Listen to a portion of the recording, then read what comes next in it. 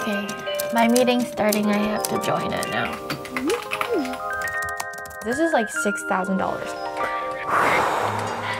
Why are you working remotely when you work at Amazon? We need some sort of distraction for everybody. Anything new on YouTube?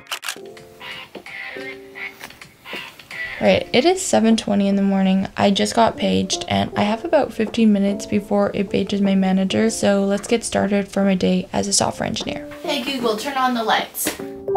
I have turned on the lights. I have a really busy work day ahead. I have to work on this ticket that I got paged about. I have project deadlines that I need to deliver on this week, and I have a one-on-one meeting with my manager, which for some reason, these meetings always make me super anxious. I'm kind of stressed out, and I really hope I can get it all done.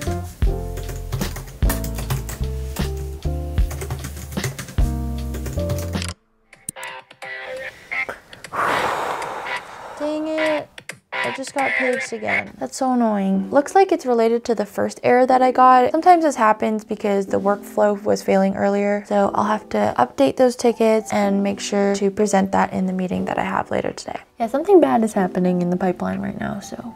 I realized last night that at this rate, I will never finish all the work I have to do. What work? What work? What work, she asks. I don't know about you, but when I start a work day, I tend to get like very overwhelmed with all the things I need to do that day. So I like to just write a list. Also, look at this. Is this anyone else's desktop? It's entirely filled with screenshots. This happens after my on-call because I'll just like screenshot a bunch of metrics and then be putting them in my ticket report. The first thing I have to do is create an on-call report, which I will present in a meeting that I have at 10 a.m., which is a few hours from now. And basically this team meeting is so that the next on-call person knows what I did during the week and what they need to continue on. So I only have a little bit of time to finish this report, but I don't think I can do that without some caffeine right now. So let's go get some coffee. At 8 a.m. today, someone poisons the coffee. Do not drink the coffee. More instructions will follow. Cordially, Future Dwight.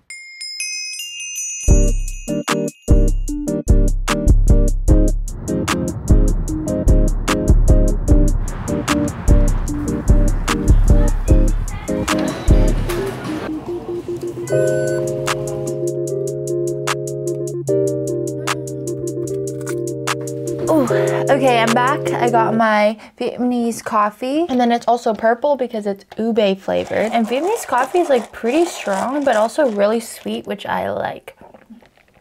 So much sugar.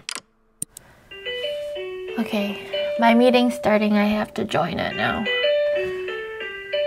Hello. Hey, Sam. Yeah, I'm just working from home today. Okay, so first we're gonna look at the Sev 2s. I got 4 Sev 2s this week. I got 2 of them this morning. I was taking a look at the numbers and it looked like they're missing some data for the previous month. There's like a mismatch.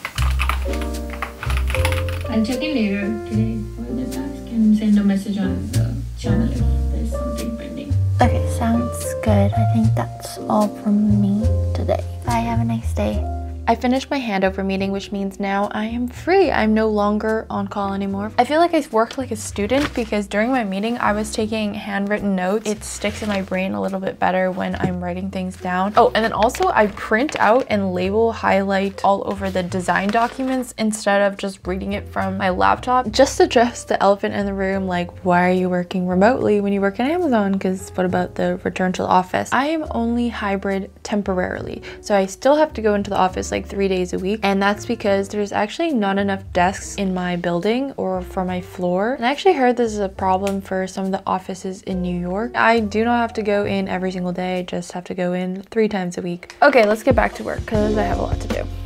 I knew exactly what to do, but in a much more real sense, I had no idea what to do. I'm really happy that my team has a relatively chill on-call rotation. First, we have a big team of 8 or so people, so I'm only on call every 2 months, and each time I'm on call, on average, I just get paged 1 to 4 times. I still get a bit anxious getting paged, but I actually don't mind being on call these days. It's a nice break from my project work, and I get to learn a bit about the other services our team owns. I did just find out that I'm going to be on call for Christmas. Hopefully I can swap with someone who might be available to do it. Now that I've been working at Amazon for almost a year now, I feel like I've learned a lot of things about how it works to be a software engineer and just like techniques that make you a better software engineer. And one of them is like having good code quality. One way that you can kind of measure your code quality is based on like how many revisions that your code reviews require. That's something I didn't know, and I've been just trying to make sure that when I make a code change, it's like as perfect as I can get it, because I don't want to do more revisions. The values that we see here under the message, they all look the same except the component. How many copies? 100.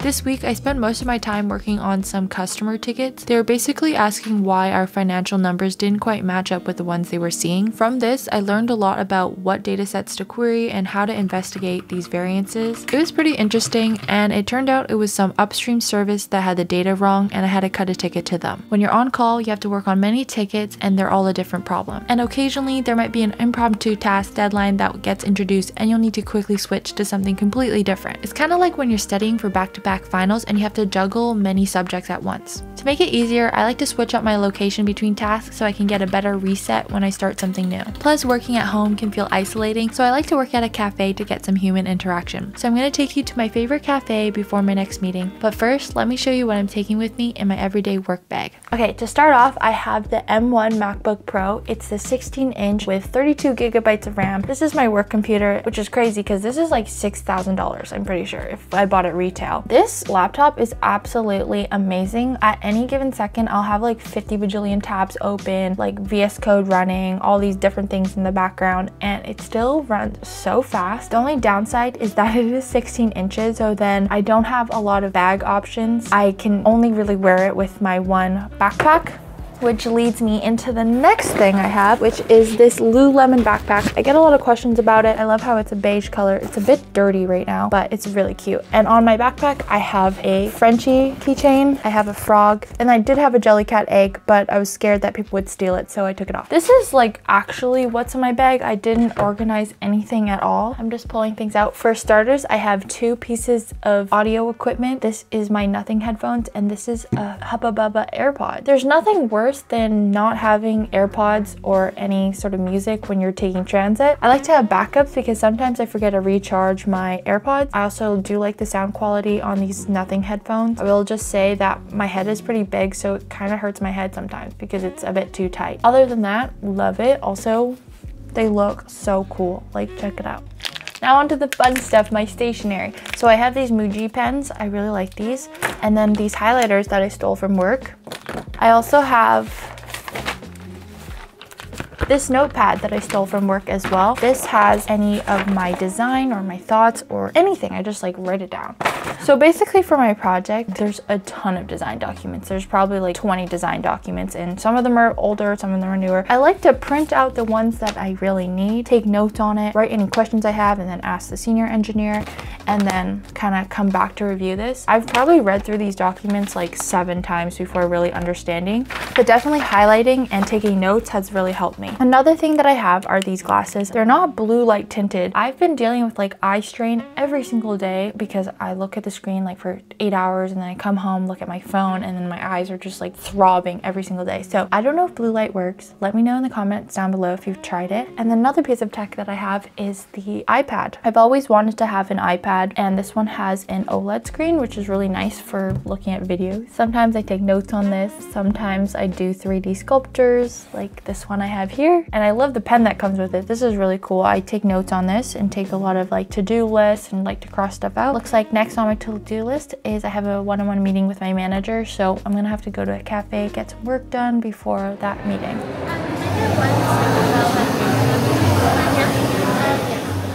This is not an herbal tea morning. This is a coffee morning. Every morning for you is a coffee morning. I find myself at this cafe a few times a week. It's so cute and aesthetic, and it happens to be one of the only cafes that's open late in the evening. I come here to work on my job or my little side projects. So earlier today, I also had a meeting with a senior engineer on my team to discuss my project. In my previous one-on-one with my manager, he mentioned that I should set up these meetings to stay on track with the work I need to do. I honestly felt a bit bad because I don't want to take up any more of this engineer's day because they're extremely busy, but it has been really helpful to have these project meetings. I've been having a lot of local development issues with my project, and after talking to senior engineer, I decided it's time to migrate from one build tool to another. So today I'm drafting another design document for this migration. I'll need to scope the changes I need to make, the steps it will take, the effort estimates, and how I can leverage AI to speed up this process. It's kind of a big undertaking because there's 9 packages I need to migrate, and there isn't really clear steps online on how to do it, but I honestly think it's the best time to do this migration because all of my code is just in beta and there's no downstream customers of this data yet. Hopefully the internal Amazon AI tools can help me make this process a lot faster so I can get back to development.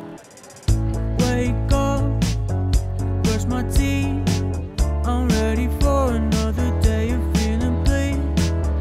God, I really just wanna go back to sleep, but I gotta go to work and get my green up. Speaking of AI, there's a lot of conversation online about whether AI is good and whether we should be using it. Honestly, this is my opinion. AI is the direction of the future. If you're not using AI tools to speed up your workflows, I think you're gonna get left behind. Even at work, it's actually encouraged, and every week there are new technologies being introduced that make each part of the development process faster. It is scary because it's unknown what this will mean for the future of engineers, so here's what I do to get a software job right now. Build something that uses AI and actually solves a real problem. Maybe something like a restaurant helper that answers, "Do you have a table at 7?" and text a confirmation with directions. Then when you're done, ship your app, record a 1-minute demo, and get some users using it so that a hiring manager can see the real impact. I actually want to play with AI tools a bit more, so after work today, I'm going to build an app that integrates Google's new image model, so stay tuned because it's going to be really cute.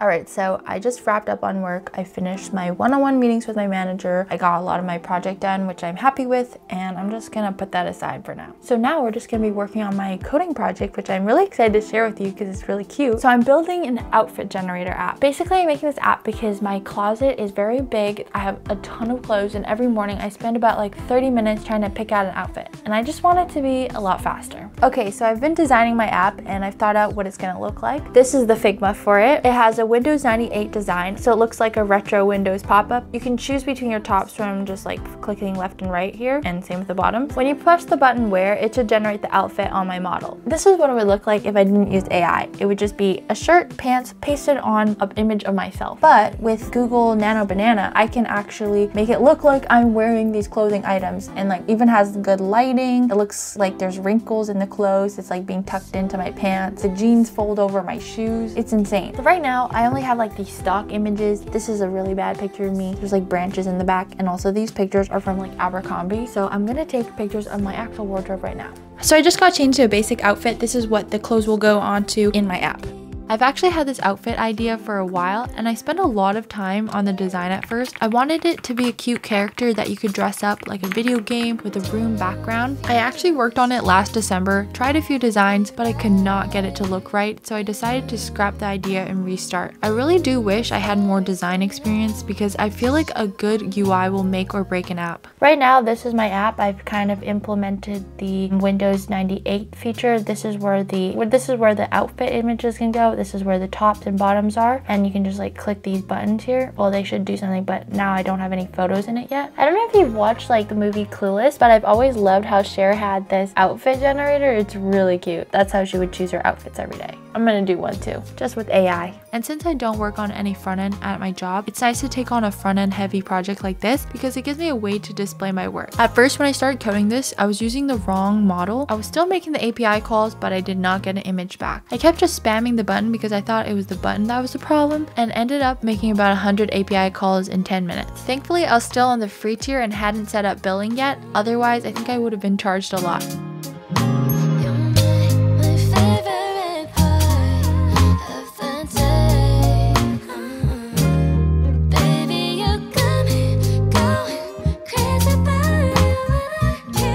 Some features features I want to add include an occasion generator where you can type a prompt like first day of school or Met Gala, and Nano Banana will generate an outfit for that occasion. I also want to add a feature where you upload a photo of an outfit from your Pinterest inspo board and then you can try it on yourself. I have been so excited to create with these AI tools, and I'm excited to share the final result. I feel like coding has become so much more fun again. Okay, so quick update. I've been able to set up the API connection between my service and Gemini, and I've been able to call Nano Banana for my service. Some of my clothing items, when you pair them together, it actually looks a bit weird. Overall, I think it looks really good. I just need to make some tweaks with the UI, make sure the caching's set up, and maybe take some better pictures of my clothes. I also realized that having socks on makes it look a little bit odd, so I think I'm gonna put shoes on. And also I'm gonna fix the UI because it should have like a bit of a loading bar to show like what is going on. Let me know in the comments down below what other features I should add. Maybe I should actually set up a database, because right now I'm just storing all of these images locally. I don't know, I don't even want to deal with that. I hate styling. I just want it to look cute in one frame and then just like forget about it. So it's getting late and I'm getting a bit hangry, but at least I'm pretty much done the app. My friend just texted me to go to dinner and I don't have much time,